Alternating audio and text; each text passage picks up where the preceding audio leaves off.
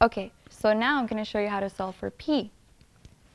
So p is in the denominator or on the bottom. So how do we solve for p? We need to have it by itself but on the top, right?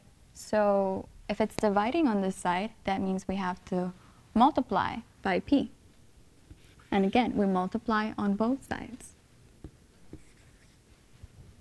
So now that way we can cancel p on this side. And rewriting this, we have x over 2 equals 4 times w times p over y squared.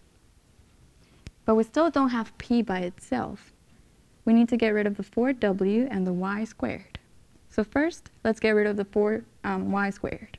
How do we get rid of the y squared? If it's dividing here, we have to multiply by y squared. Again, on both sides. So we cancel it from here. Now rewriting this, we have y squared times x over 2 equals 4w p. Now, we need to get rid of the 4w. How do we get rid of the 4w? If it's multiplying, we have to divide by 4w, again, on both sides. So we divide by 4w.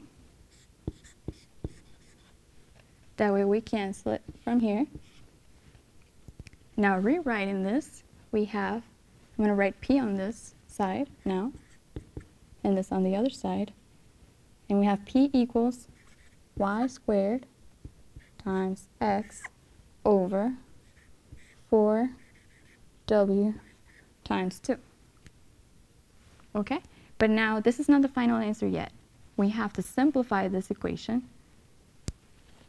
So we have to multiply these two numbers, 4 and 2.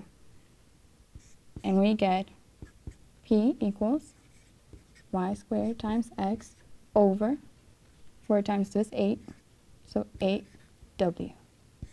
Now this is your final answer, and that's how you solve for p.